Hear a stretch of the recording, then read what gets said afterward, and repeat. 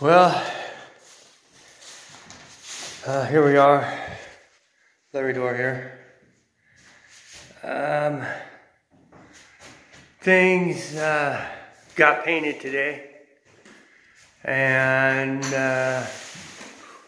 things didn't go quite good as planned. Once again, we run out of paint, and this house was built in the 1800s. So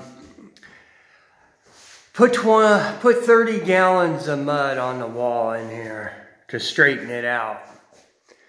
And as you can see, if you look closely, there it isn't perfect. Close, but for what I'm getting paid to do on it, I think probably I'm not getting paid enough. Put it to you that way. Definitely not getting paid enough. A lot of attitude, a lot of disappointment, not much gratitude. But anyway, me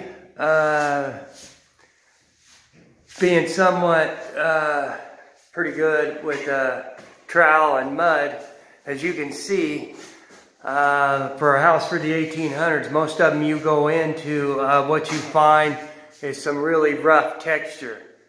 What we got here is very little texture. Mind you, it just got painted.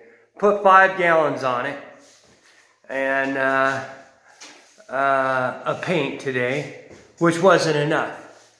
So we bought about the best quality paint you could get. Right there, Ultra Pro. Anyway, that's it right there. And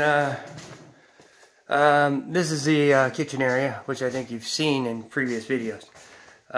We have a new oil furnace right there. Got 100 gallons of fuel.